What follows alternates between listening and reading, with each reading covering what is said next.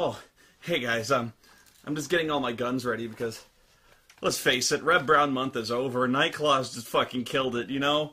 Which means I gotta get back to Final Fantasy, which means just about anyone or anything could come running into my room to try to kill me. Hey, Spooner. Ah! Whoa, calm down. There's no need to get excited. I'm the Critical Marine. I'm here to help you with... Oh my god, it's Obama. What? It's finally happened! They're taking our guns! I'm not here to take your guns. Damn, you do have a lot... Is that a grenade launcher? Okay, that is illegal.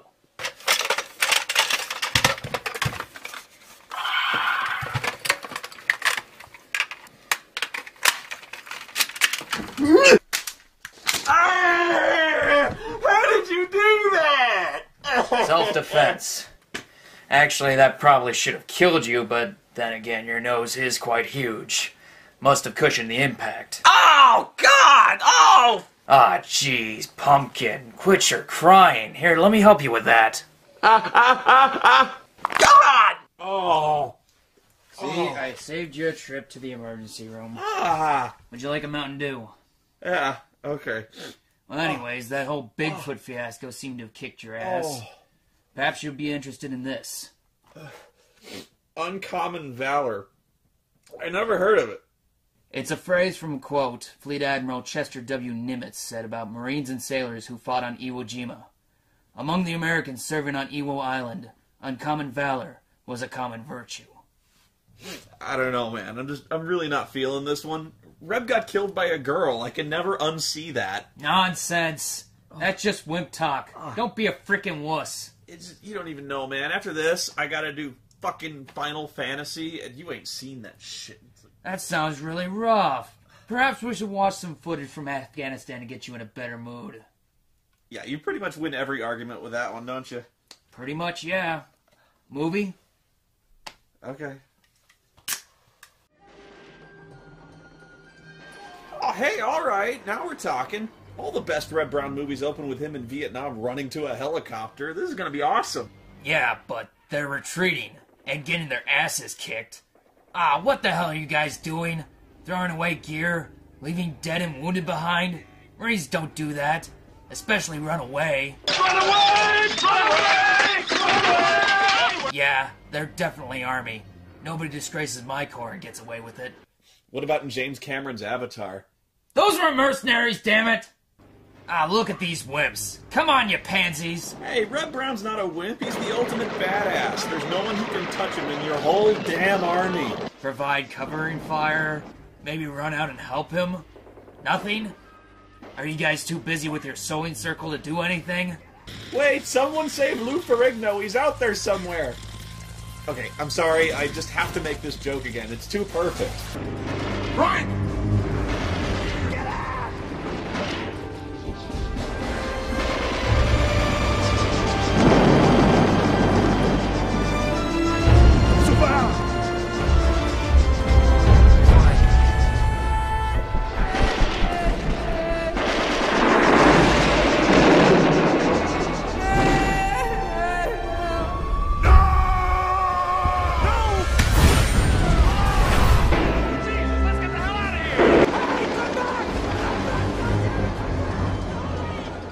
Moving on.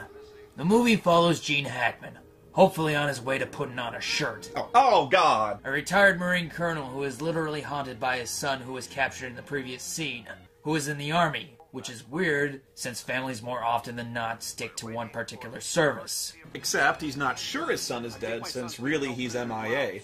But the government won't help him since it's years later and they're trying to pursue diplomacy now. So he has to go through back channels using his old connections in the military. And, I don't know, just kind of going around Bangkok waving money around, asking people if they know where a generic-looking white guy is. Well, this seems safe. Walking around the dirtiest parts of Bangkok, openly telling people you have wads of cash. Gene Hackman is a hey, no fair! Geez, maybe I shouldn't have just handed a wad of cash over to a guy without even casually glancing at the paper he handed me.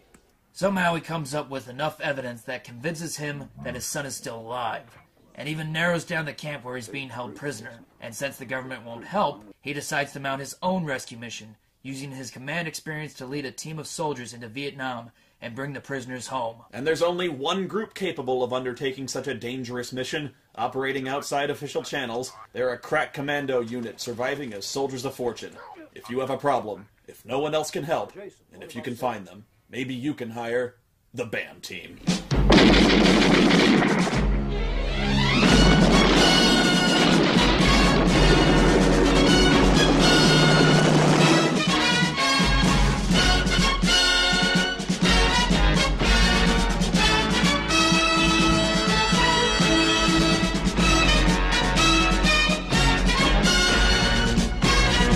Whoa. BAM? Big-ass motherfuckers. Hang on, Patrick Swayze's in this movie? Yes! The guy fought off the Russian occupation of the United States. The VC are screwed. Hell yeah, man! Gene Hackman starts recruiting all the members of his son's old unit, including Reb Brown and his epic hair. It's just amazing. The last time his hair was that long was in Yore, and he brought down multiple civilizations over the course of a weekend. Oh, come on. He looks ridiculous. But you want to talk hair. Gene also manages to get Randall Tex Cobb out of prison. Prison? What's he in for? Molesting a dead horse.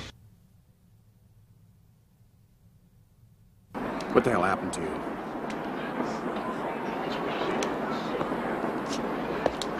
Man, I'm so far beyond that shit now.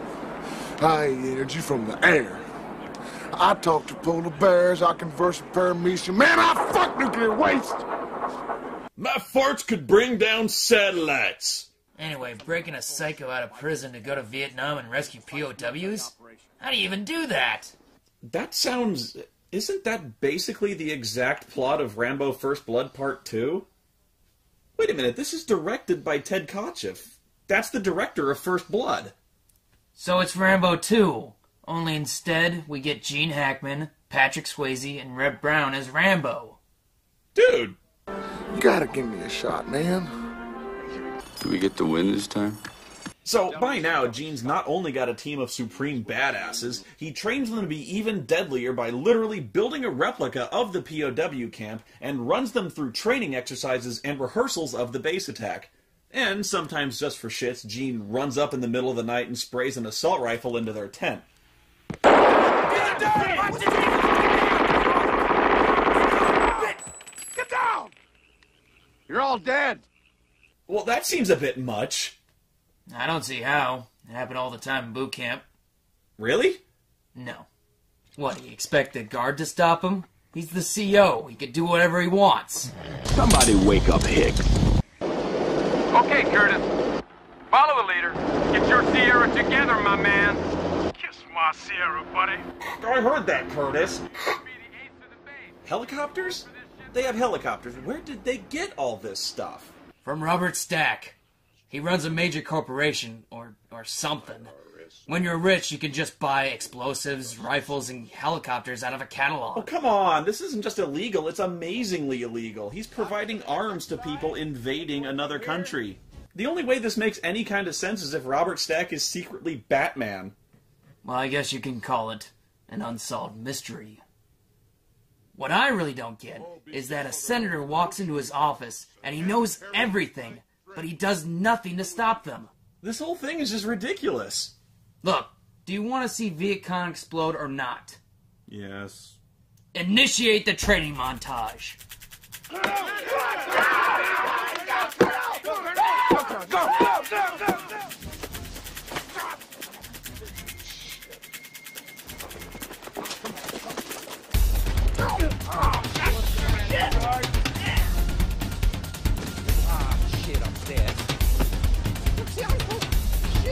Get the fuck off of my obstacle!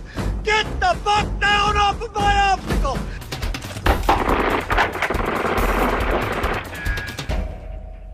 Congratulations, sailor. You just wasted a prisoner. It's a collaborator. Each one of the characters has a specialty they teach to all the others, like stabbing dudes in the brain. And Red is the explosives expert. So yeah, Red Brown is the guy with all the bombs. This is gonna be awesome. Just as we were coming up here with the column, they would trip charge number 1, an M26 trip grenade. Boom! Start of action. Column splits in two. Half here, half there. Over here to number 2 is a Willie Peter, which will set their ass on fire. They think they're safe, they get away. Woo! Boom! Number 3, Bouncing Betty blows her balls off. Number 4, they come over here. They think they got it made. They find it in a 2-pound charge of C4. Boom! Number 5, quick fuse grenade. Yeah, not a big bang, but it does a good job. And anybody left after this will come in here. I think we've got to make it now. And they're coming out, and they're moving, and then they run into charge 6. Claymore mine. End of story. So he's the one carrying around all the plastic explosives. I feel so confident in him. Oh, it's fine. He knows exactly how bombs work. It's a bomb. Don't worry. You got around 2 minutes yet. Oh god, they're all gonna die. The main source of tension here is nobody likes Patrick Swayze. How could nobody like Patrick Swayze? I guess they saw Dirty Dancing. He served in Force Recon Marines. Served? I was discharged for striking a radio operator who fell asleep at his post. For that? I don't think so. But they also don't trust him because he's never actually been to combat, and don't know if he'll crack under pressure. It finally comes to a head when Bend Over here calls him out in a fight. Oh, bad move. Swayze dog will rip your fucking throat out, baby. Roadhouse style. Boy, using that Oriental Marshal bullshit on me is gonna get real expensive. What the hell? Where'd he learn to fight like that? You can't beat up Dalton. Come on, man. Get up. Pain don't hurt. Ah. Gentlemen, I want you to study every inch of this compound. It's an exact reproduction of the POW camp in Laos. Men, it's imperative that we're in and out in less than 3 minutes. In and out in 3 minutes. Well, your girlfriend says you don't have a problem with that. Hey, shut up. The night before their live fire exercise, Gene gathers all the men around the campfire and explains that it's not just the enemy soldiers they have to deal with, but possible resistance by the POWs themselves. They may not be able to walk. They may not want to walk. They're going to be shattered, both physically and emotionally. They may need a hug. Hey, is it really okay to make fun of POWs? Probably not. Hey, wait a second. Did you change uniforms? Nope. After their training is complete, they head to Bangkok to finish the mission. Bangkok, Oriental setting, and the city don't know what the city is getting. The creme de la creme of the chess world in a show with everything but Yul Brynner. Where the CIA immediately arrests them upon their arrival.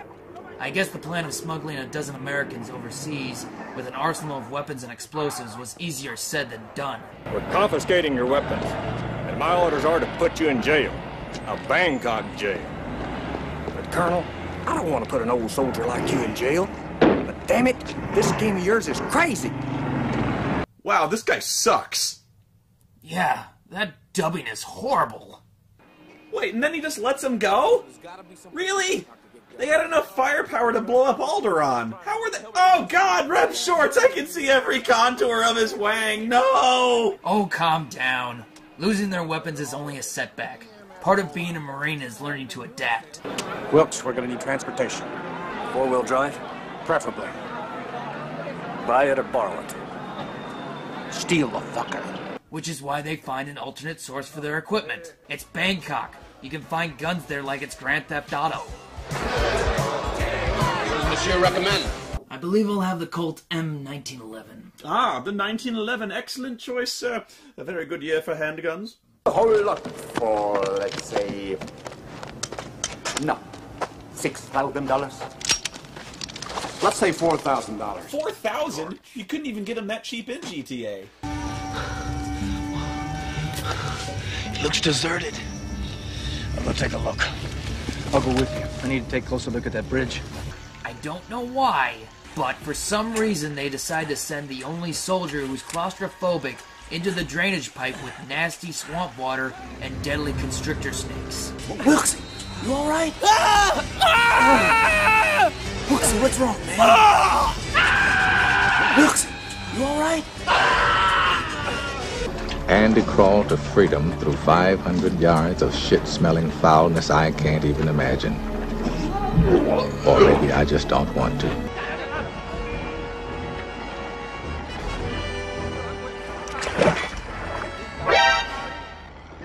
Finally, after the shitstorm that was Nightclaws, I think I've earned this one pure moment of Reb Brown goodness. I mean, the whole movie's been leading up to this, so I'm just gonna sit back and relax. Wait. You know what I think would be a brilliant idea? If Gene Hackman was actually a secret double agent for the Viet Cong and then snuck up behind Reb Brown and snapped his neck. Shut up! That's not even... Wait a minute, you did change uniforms. What's up with that? Optical camo.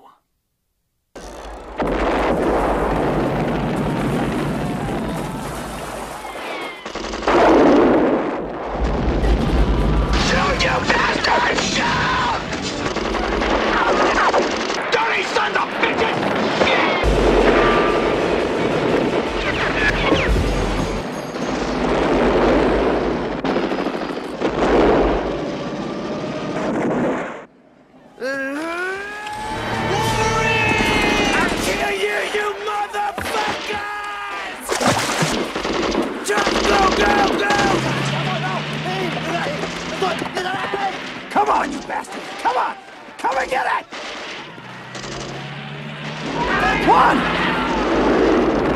Double kill! 2! 3! 4! Killing spree! 6! Come on, a new record! 7! Yeah! 8! Unbelievable!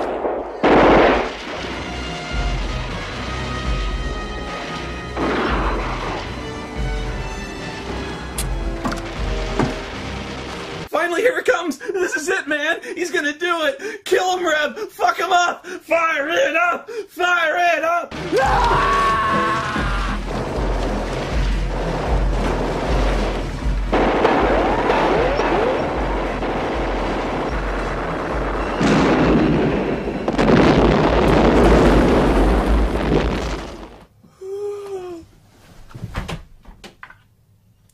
Oh, God.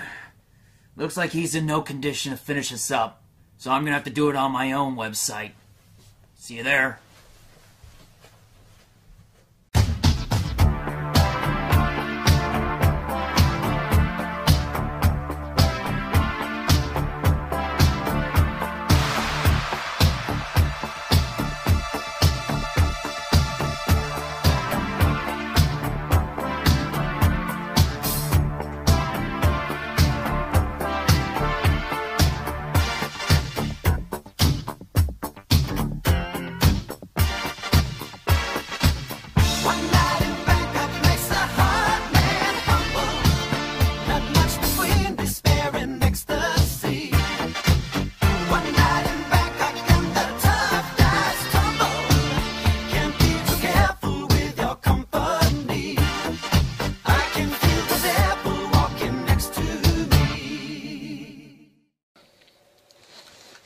Oh, ah!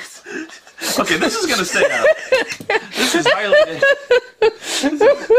highly dangerous stuff. This man is dangerous to work with.